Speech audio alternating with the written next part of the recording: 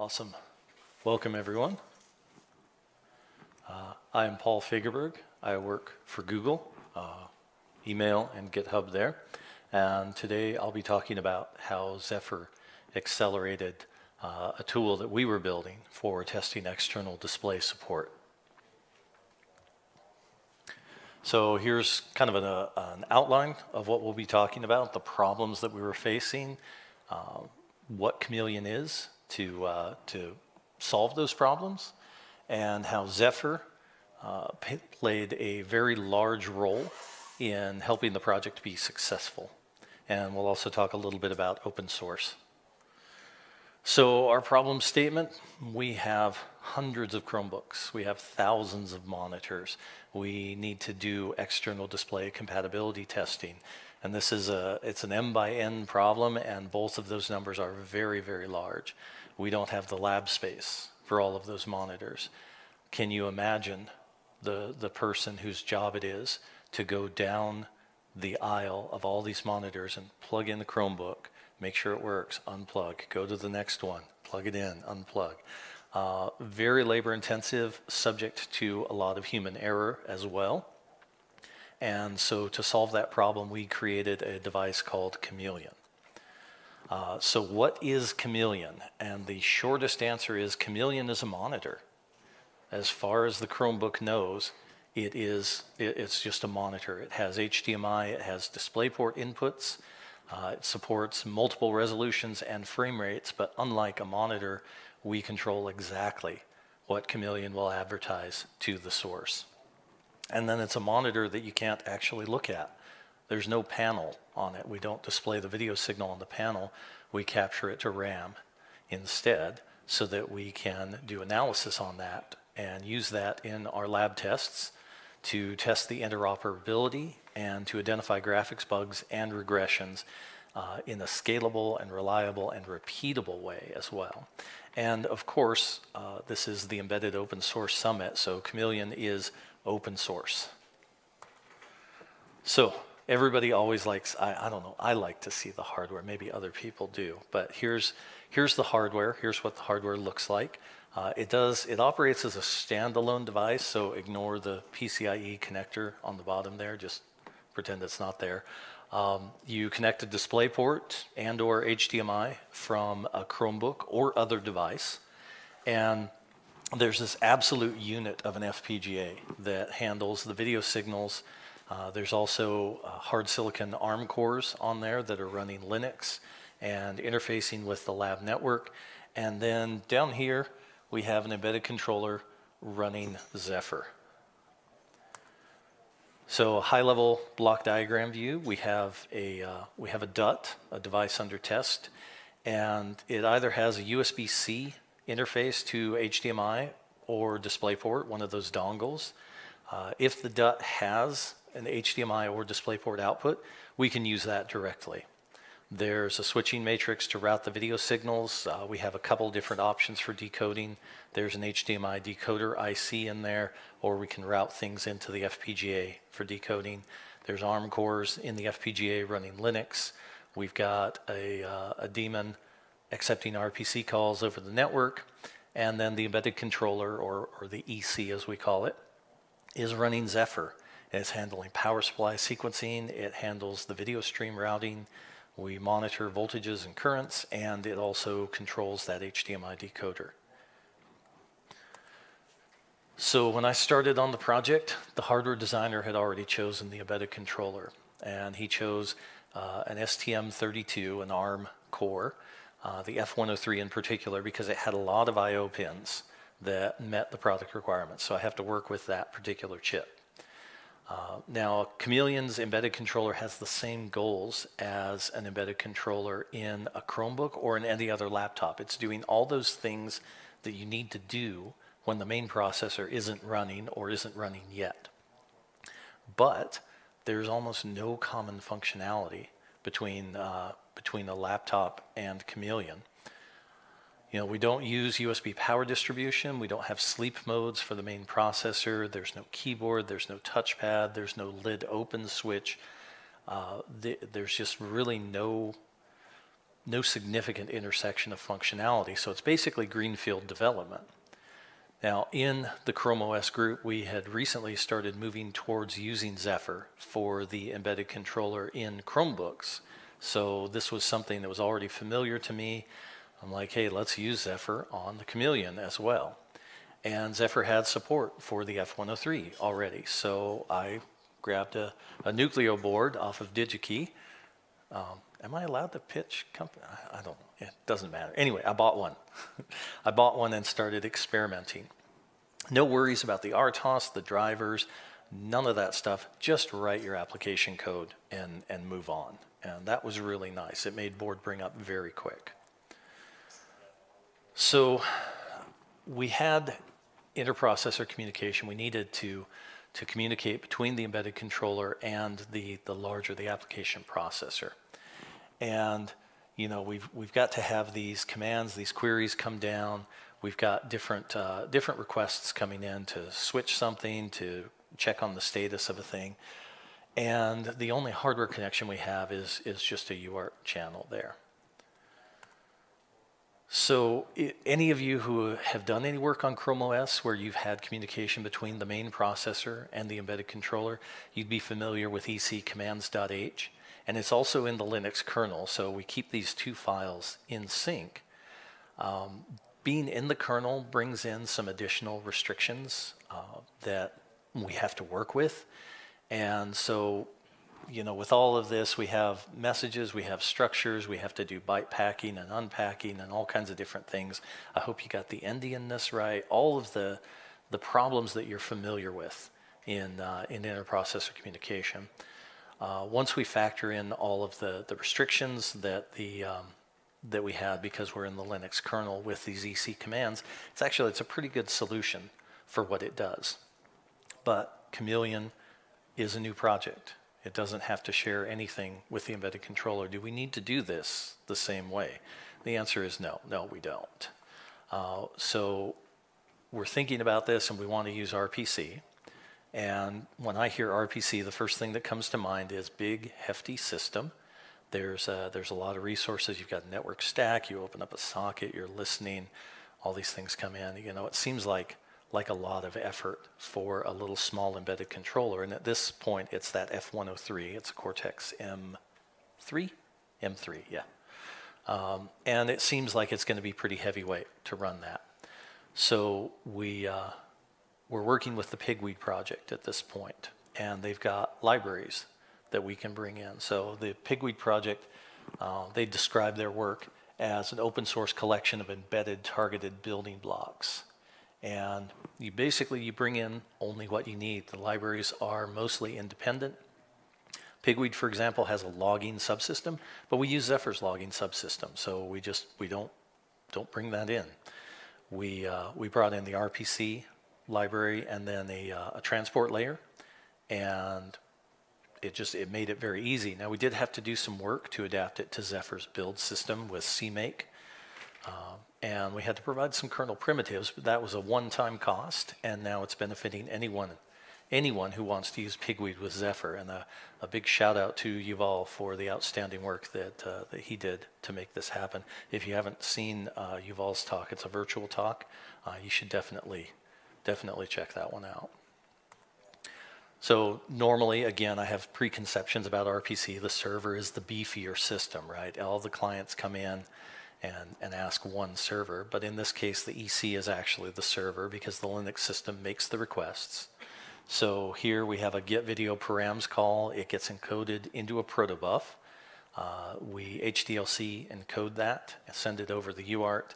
There's calls made into the HDMI driver to get the information about the stream. And then we assemble back the details into a protobuf for a response, and it goes back over the wire. So there's some references to our open source code for where we added the server and the HDLC connection there. I'll have a bunch of links in here, and if you download the PDF from the conference website, you can follow all those links. So I chopped out a whole bunch of the definition, the RPC and the protobuf definition, to make it fit on the slide and not be like this little dinky eye chart. but we have a service for this HDMI decoder. We have our get video params method. There's lots of different fields in the response. Some of it's very useful for debugging. There's things like getting the TMDS clock, getting the pixel clock, and custom enumerations for color format, so on and so forth. Again, the entire definition is in our open source repository there. So we had to do a little bit of tinkering for fixed size buffers, and then add it into CMake, and it was really that simple after the groundwork that that you've all put into that. So how does it work? How, the RPC compiler generates a whole bunch of code, and but that's not in your code base, so the compile fails. So you copy stubs into your generated code, and from the generated code into your header and your source files. You run it again. If you add new protos, it fails again. You copy things over. This is the method that I adopted. There's probably a more, how would we say it? There's a better method to do that, but this is the one that I adopted, and it works great. So I was like, okay, and just copy paste the stubs and fill in the bodies. So we fill in the implementation there. The generated stubs just say, hey, I'm unimplemented, right down there at the bottom. And so we fill in the implementation, say, okay, we're going to get all of the details. We're going to start copying things over, and then return an OK status just to say, okay, here's all your information. So, and then starting up the RPC server is also pretty simple. Not a lot of code. Pigweed provides some great examples for that. There's some global variables or static to the module, depending on how you want to treat those. You register a service and you run a processing loop forever, and you're done. That was easy. So I want to talk about supply chain shortages. You remember I said Chameleon used an F103, past tense, used. So early 2021, the ongoing COVID pandemic, there was a drought in Taiwan, there was an ice storm in Texas, where there was also a semiconductor plant. There was a fire at a Renaissance plant in Japan, and there were some other events, and all of these impacted the IC supply chain. And all of a sudden, suppliers said, you need to order 1 to 2 years ahead. And I'm thinking, well, I would have liked to know that 1 or 2 years ago, because I kind of need stuff now. The F103 just became unavailable. There were no lead times quoted. I would have been happy to have a 1-year lead time for that, but they were like, nope, infinity. It's on allocation only. You could find some on the secondary market for $84 a piece for a little microcontroller, and that was not acceptable. So ST was awesome. Shout out to the application engineers at ST. They helped us find a chip that was, as I say, almost pin compatible. There were about four pins that we had to change, and it wasn't that bad. And my microphone is slipping. I'm sorry. Got my little microphone thing here, and it's fallen off my head. But yeah, so it was a similar cost. It was almost pin compatible replacement, and Zephyr has support for that chip. So this is awesome. It's awesome-ish. That's great if we're starting a new project, but we already have a very large body of code at this point. How much are we going to have to throw out and redo? I mean, how many of you have had this where you change a processor and you're like, oh crap, chuck that, and rewrite this. And it, we're kind of looking at that and saying, this is bad, this is very bad. Well, it turns out the answer is almost nothing. It took about 2 hours to make all of the required changes. And here are the actual changes that we made. And then we have commits there for all of that. So we changed the processor in the config file and the device tree. Just like F103 to an H743 or 753. We got a little sloppy with that, and I'll explain in a minute. The clock configuration of the PLL settings went to the device tree instead of the config file, so we had to move those over. Got a little small speed increase to 96 megahertz. Even at 72 megahertz, we weren't really having any issues with processing speed. And I believe we had to upgrade to a newer version of Zephyr at the time to get the support for that. So that was also part of the device tree change there. Update the metadata. We went from 96 kilobytes of RAM, which is actually still pretty large for an embedded system in my experience. Anybody here remember 8051s with 128 bytes or 256 bytes of RAM? Yeah, 96 seemed huge, and then we went to a megabyte, and it was like, wow. So we update the CMake file, and it's all good.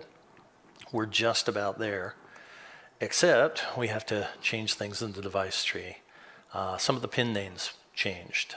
SPI bus pins had the word master removed from the part of their name as part of an inclusivity effort. And the ADC mapping was just a little bit different. These pins were still ADC pins, but they went to different channels. So if you notice what I've highlighted here, pin PC2 changed from ADC number 1 channel 12 to ADC 3 channel 0. And that was actually the biggest part of the effort, was just remapping those ADC pins. That took most of the 2 hours. The rest of it was just simple. It was a cakewalk.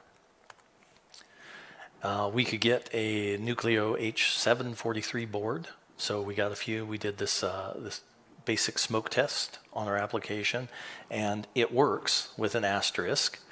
It's missing all the other chips on our custom hardware, of course. The ADC inputs, the GPIOs aren't connected correctly, but the basic application is running, and we can probe things with a scope. We can make sure the behavior is correct, and it shows us we can move forward, making changes to the hardware.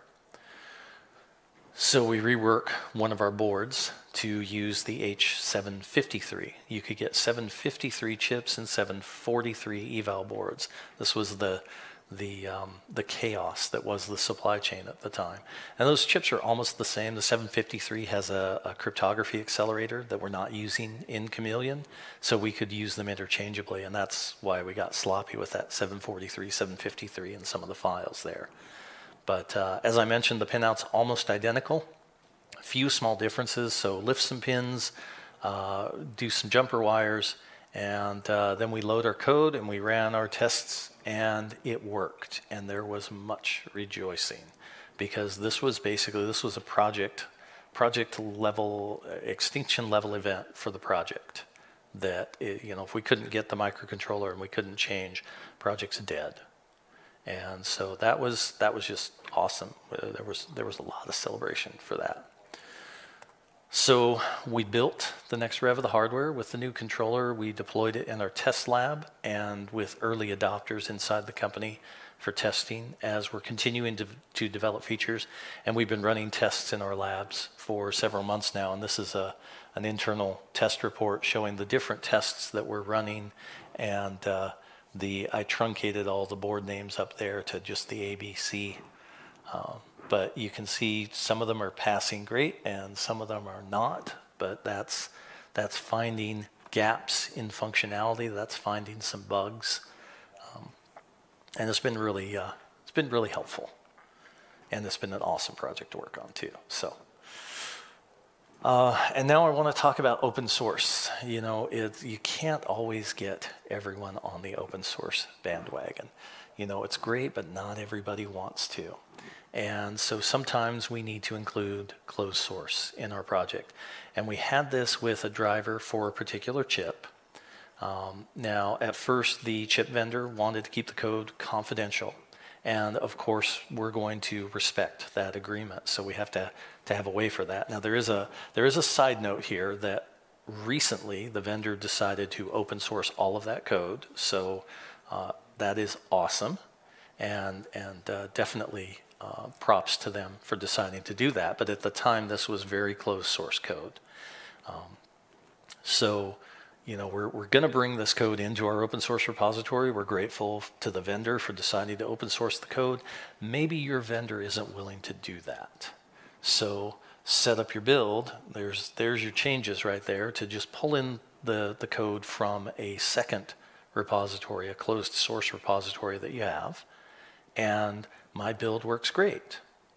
My build working for Google. Outside of the company, it's broken for everybody else. Where did I put this? Yeah. The build's just, it's basically broken for the open source community because they don't have this code, and the code links in to this, there's several functions in there, and it's like, okay, now what?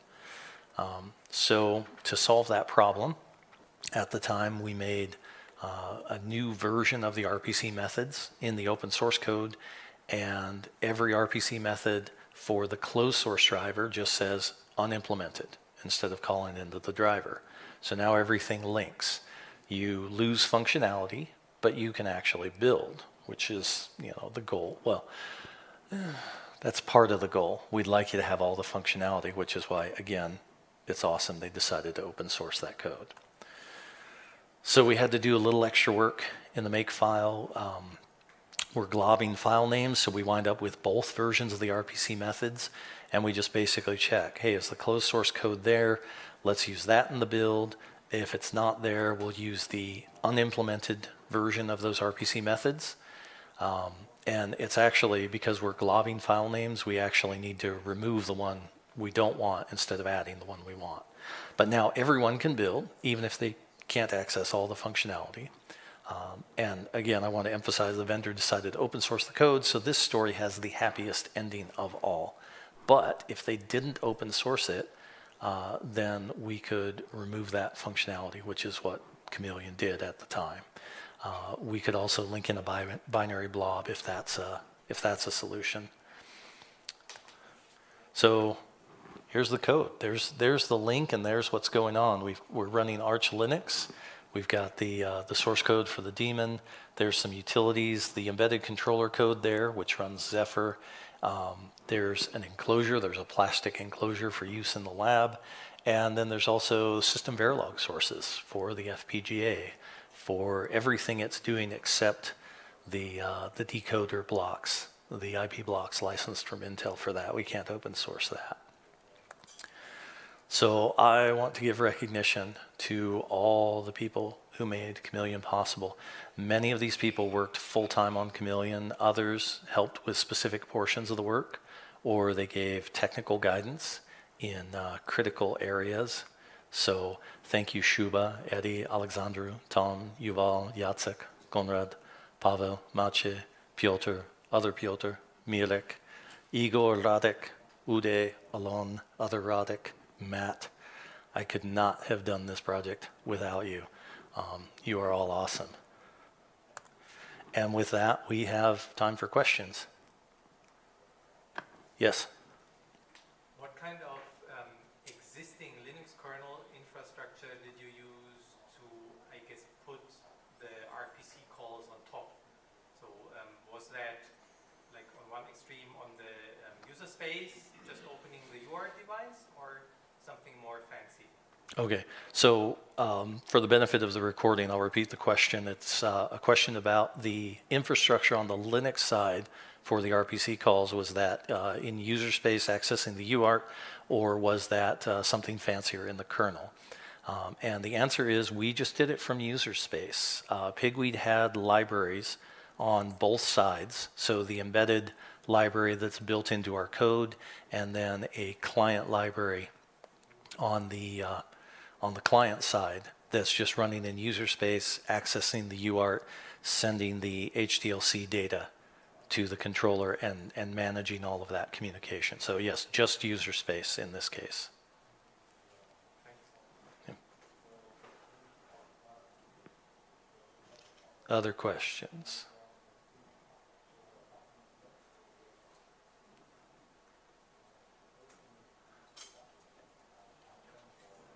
Yeah, can you go back to the block diagram? Sure.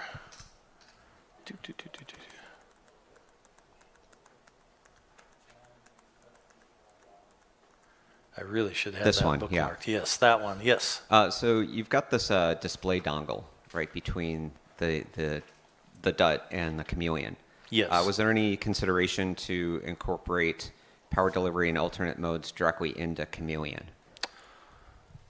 So that was not in scope for Chameleon because that's got its own set of standards to follow. We can use Chameleon to validate a dongle. If you have Chameleon as the known good sync for the HDMI or DisplayPort, and if you have a Chromebook or other device that you know is good, then you can basically run tests to characterize and say, okay, this dongle works correctly or it doesn't. There was a case, I won't name names, but there was a case of a dongle where it did not handle the hot plug detect correctly in certain situations. And I mean, honestly, we beat our heads against the wall for a little bit, like, why are we doing this wrong? And then we started looking into it more and bust out the oscilloscope. We're like, oh, it's doing it wrong. So that was both frustrating and very very nice to find that, you know, we were doing things correctly and this thing was actually the problem. Yes, a question here. Is this just an internal Google testing product, or is there any possibility of it becoming commercially available? Okay, so the question is this an internal Google project, or is there a possibility of it becoming commercially available? Currently, it is an internal product. We are working with our development partners on providing Chameleons to them. I do not know if it will be available commercially, like you can buy it on a website somewhere. But we have worked in the past, aside from our development partners, with members of the open source community who are particularly active in certain areas.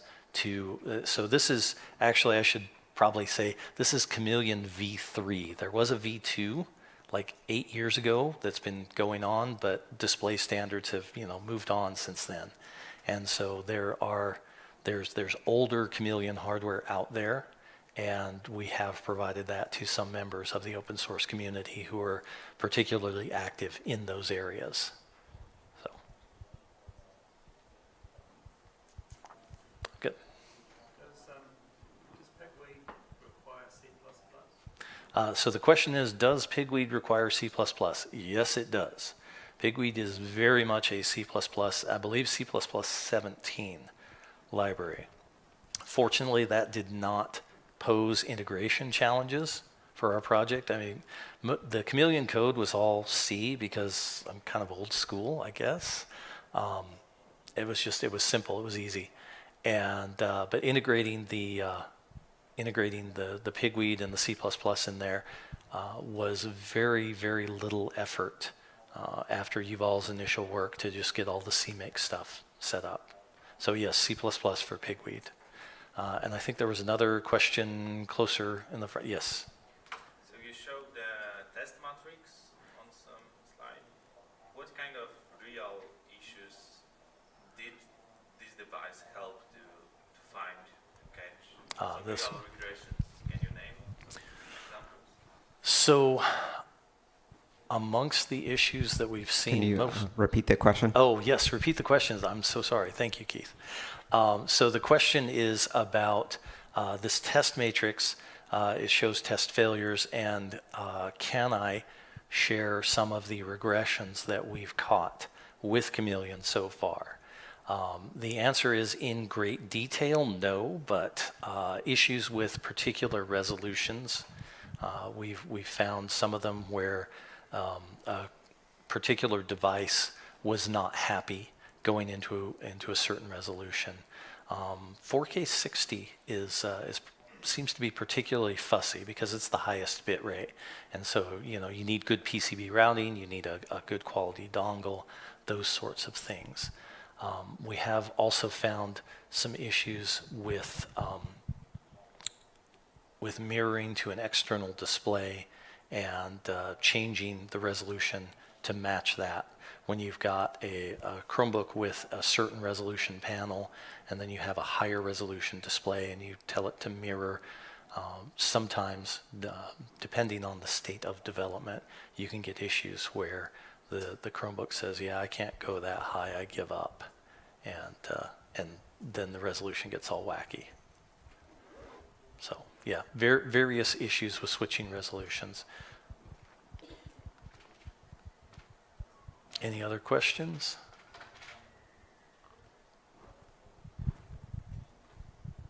All right, I'm going to take that as a no. Thank you, everyone.